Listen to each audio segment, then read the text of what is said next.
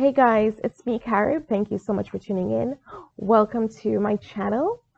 I wish the circumstances were different if you're new to my channel, but if you have been following me, you already know why I'm in this hospital bed, and the title of the video says it all.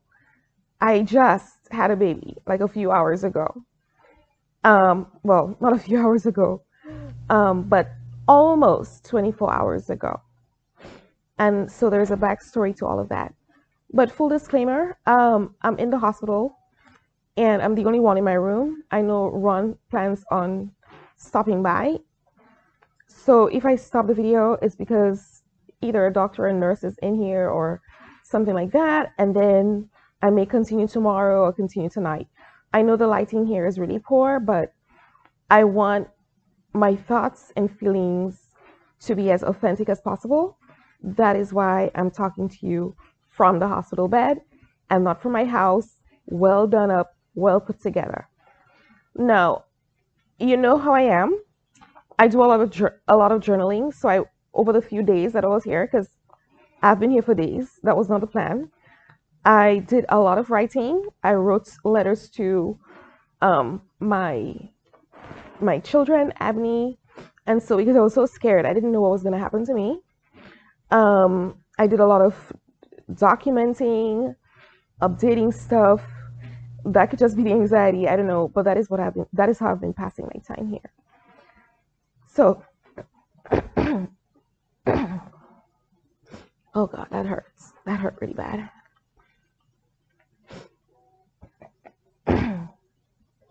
I went in for my 3-hour glucose test on May 21st. So I think that was a Thursday. Now, if you know anything about being pregnant, the reason why I went for my 3-hour test was because I failed my 1-hour test. And I don't fail stuff. That really bothered me the week prior when the nurse called me from my doctor's office and said, I failed by 7 points. I think they like seeing you at a 140, at best 135, and my score was 147. Now, if you have been following me for at least a few weeks, you know I have been suffering with hyperemesis gravidarum as well. So my diet was crappy. It was real crappy. And I was always eating like high carbs. If I can eat and keep anything at all, it was always high carbs. So I know that is not the only factor in gestational diabetes, but I distinctly remember the night before and the morning off, I had really, really high carbs. So with that said, I failed my 1 hour and I had to go into the office to do this 3-hour glucose test. And that turned into something else. So fast forward, next day to do my 3-hour glucose test. I got to the office, you check in, and then they decided to take my blood pressure. Of course, that is standard. And at the time, the nurse freaked out.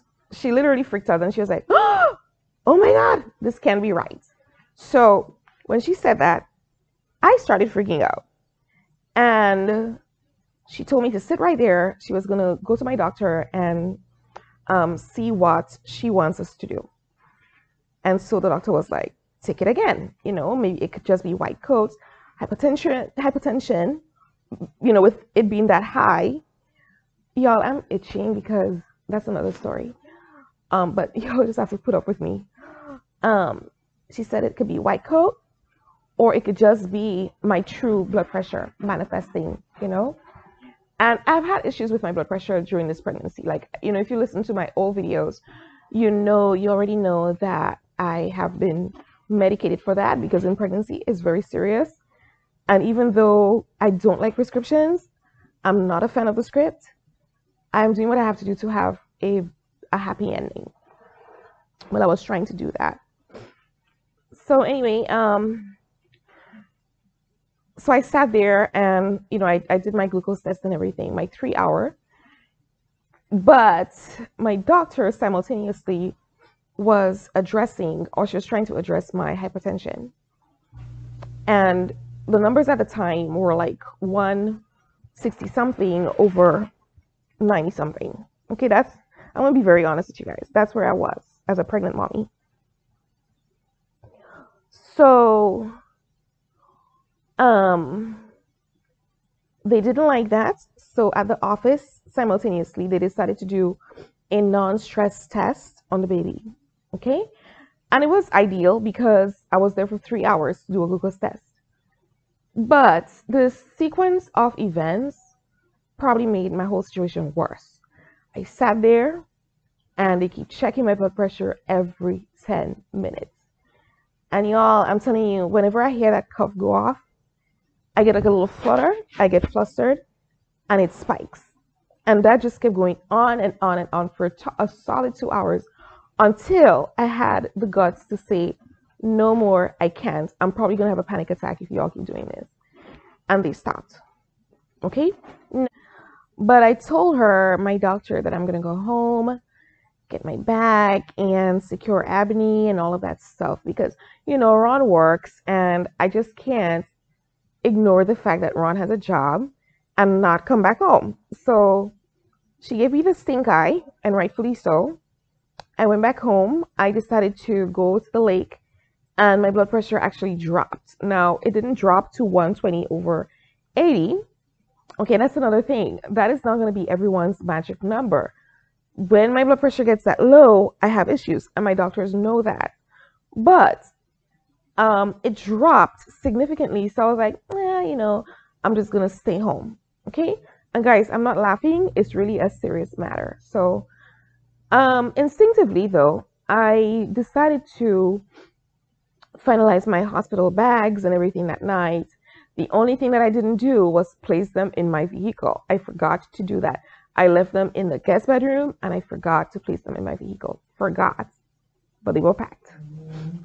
So anyway, my doctor then, of course, on that Thursday appointment, scheduled me to see the high-risk specialist because of my blood pressure readings. So I went to see the high-risk specialist on the following day, which is a Friday. I made notes. You know me, I make notes. And when I sat in her chair, her medical assistant, took my blood pressure, and her reaction was like, oh, this cannot be right. She started freaking out. She ran to the back. Then I heard the doctor say, what?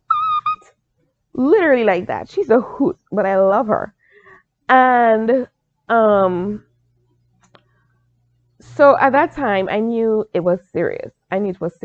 So they came out. They calmly walked me back to get an ultrasound. She said she needs to make sure the baby is okay because the way my blood pressure was running, baby might be in distress. Okay. But the day prior, I actually did pass. The baby passed the stress test. I eventually got results where I passed the glucose test. As a matter of fact, they had called me the day after to tell me I passed the glucose test. And so sitting in the office, she was trying to figure out, she was like, she literally said to me, she was like, what the hell is stressing you out? Why are your numbers so high? And so I told her, I don't know. But she said to me, unlike yesterday where I got the opportunity to go to my vehicle and go home, she's not allowing that today. So what she did, she personally wheeled me into labor and delivery. Okay, because her office is adjacent to the physician's building, is adjacent to labor and delivery. So she was able to, like, literally, she didn't even ask her assistant. She was the one to admit me into labor and delivery. But so I was admitted on the Friday, the 22nd, and I was just thinking, okay, they're gonna put me on this hypertensive protocol, which they did, and everything is gonna regulate. I'm probably gonna spend one night, and then I'm gonna go home and see my family.